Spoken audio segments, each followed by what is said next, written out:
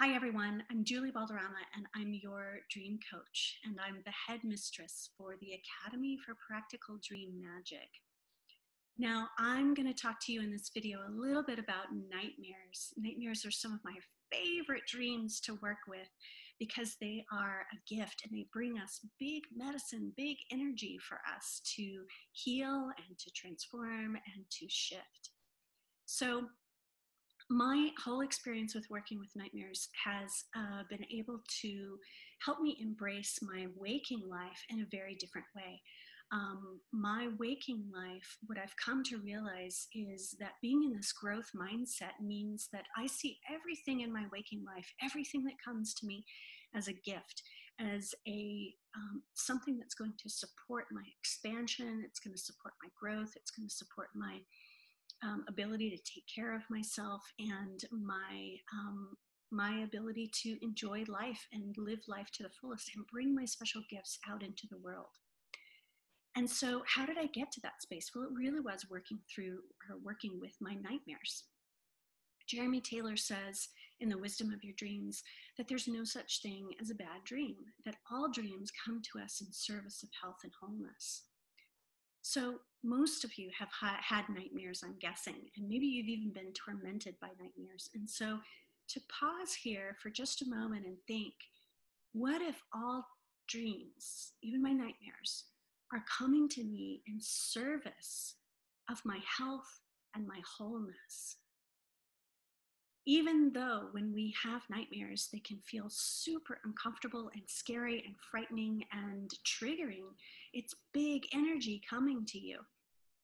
Even though it is that big energy and it feels overwhelming and it feels sometimes suffocating and it feels too big to deal with, what if I could just start by saying, this is a gift to me. This is a big gift to me.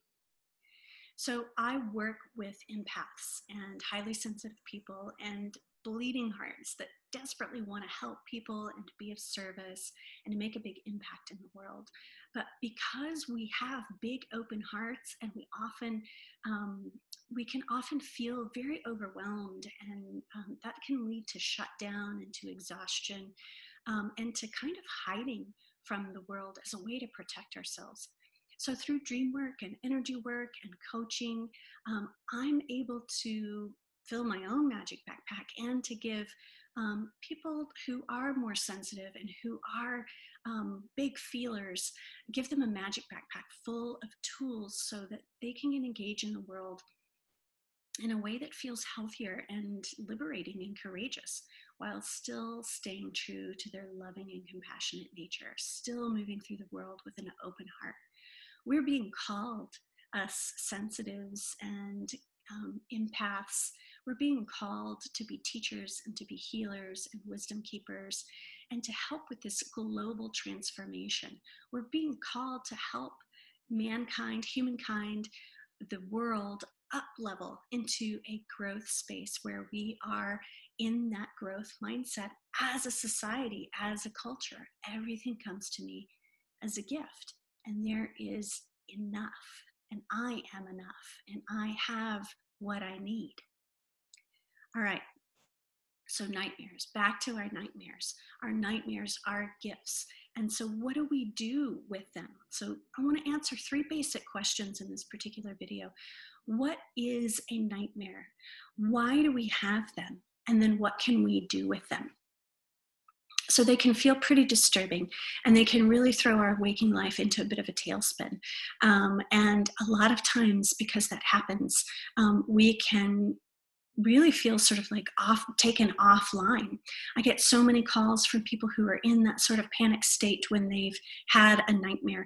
And unfortunately, sometimes there's a little bit of space between when they have a nightmare and when I have an opening to be able to help them with their dream. And in that space, they can often talk themselves out of working with the nightmare. It's just a dream, they tell themselves. And there's enough space between the big feelings and they get busy and back in sort of the habit of life and forget about the nightmare. But nightmares are a wake-up call. I am aware of that pun. I love that pun. They're a wake-up call. In coaching, we talk about how life will bring us, a whisper or a shout or a 2x4 when we are in a situation that either needs to be transformed, it's not sustainable, it's not healthy, or when we have trauma that needs to be healed and integrated back into the whole. And so the whisper can often come as a dream. It can come as a little niggling intuition. It can come as a red flag, those red flags that you see in situations that maybe you don't pay attention to when you're in the situation, but in hindsight, you're like, oh yeah, I see that red flag. And so those are the whispers that come to us. Then oftentimes, if we don't pay attention to the whispers, we get the shout. We get something that is a little bit harder for us to not pay attention to. So that might start to look like, a disturbing dream, not quite a nightmare, or recurring dreams. Or it's something in our life that we really have to sort of sit up and pay attention to. And then, of course, if we don't listen to the shout, the 2x4, the big board across the head will come. And that could look like a nightmare, or it could look like a series of nightmares that really jolt us awake and make us pay attention to these big, big feelings and big images. In waking life, that 2x4 can look like a health crisis, or a loss of some kind, a loss of a job, or a loss of a loved one. So there's a lot of different ways that this 2x4 can kind of come and hit us over the head if we haven't been paying attention to the whisper or the shout. So your nightmares are wake-up calls for you to pay attention to something in your life that's either unhealthy for you, unsustainable for you, or you're at a place where it's becoming imperative that you work with and heal from and integrate some kind of trauma that you've experienced in your past. Now that can feel really scary. In fact, a lot of people can maybe go, oh, wait a second. Well, if this dream is bringing me some kind of trauma in my life, I'm not equipped to deal with that. I don't want to deal with that. Don't I need a professional? You can get a professional. Your dream might be saying, get a therapist, get a coach, get somebody who can help you through this, get a support group. But it is coming to you because you do have the courage and the skills and the resiliency to be able to deal with it at this point. If you didn't, your dream life wouldn't bring it to you. You wouldn't be having the nightmare. So why do we have them? We have them because they're a wake-up call. What's the purpose? The purpose is to spur us into action, to do something with the information that it's bringing you.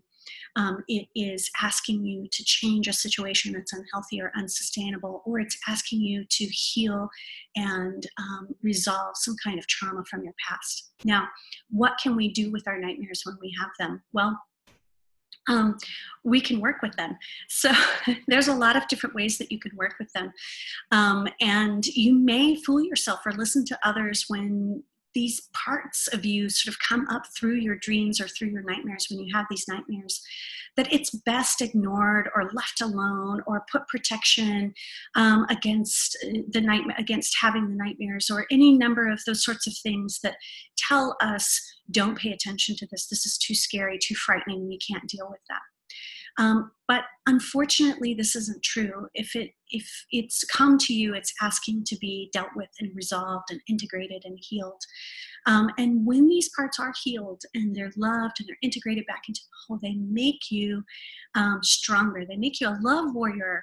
They give you exactly what you need to go out and make that impact in the world that you want to make, because you will experience pushback when you bring your authentic self into the world. People are not used to you showing up as your authentic self, and so you'll get pushback. But it won't faze you when you work with your nightmares, because you've faced those monsters and you've made them allies instead of the boogeyman. So when you do this with your dreams and your nightmares, this is easier to do in waking life. So why do we have them? They're a wake-up call. They want us to pay attention to something that's going on in our lives, or a past trauma that wants to be healed.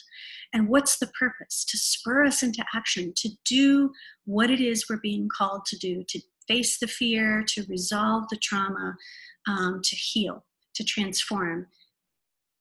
What can we do when we have them? We can work with them. Now, a lot of us have felt disempowered around our dreams. We feel like we've got to go to an expert to have someone tell us what our dreams mean. That's actually so not true. You're able to work with your dreams because you're strong enough. It's your subconscious. You're the only one who has any authority over what your dreams mean. So you can work with your nightmares in a number of different ways. Maybe you already work with dreams, so you can work with your nightmares in the same way that you work with your dreams. It can be helpful to have someone with you as you work with a nightmare, because they are big feelings and big energy, big chi.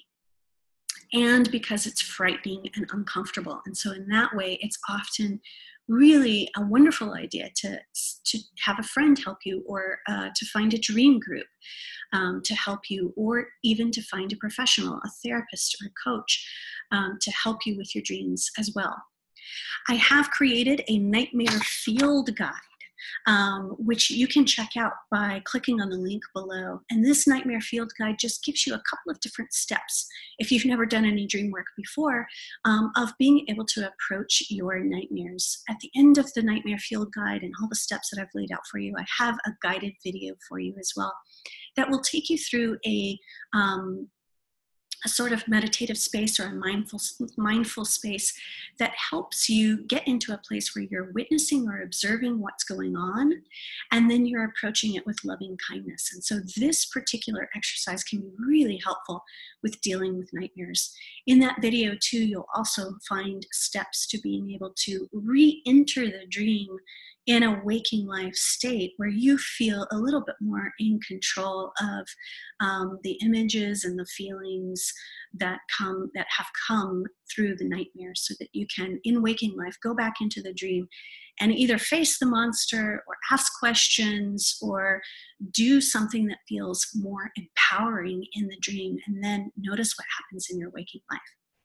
So click on the link below if this is something that interests you, if you'd like to work with your nightmares. And then, of course, there's also a link in that click. When you click on that link, there's also a way to get in contact with me if you have a nightmare that you'd like me to help you with. Thank you so much for watching this video, and I hope to see you either in the Academy for Practical Dream Magic, or in one of my classes or workshops, or in relationship, in doing this dream coaching, working and weaving our dreams, the medicine and the wisdom from our dreams, into our waking life, and beginning to transform and live our lives, create our lives exactly the way that we want them. Thank you so much, and I'll see you. Sweet dreams.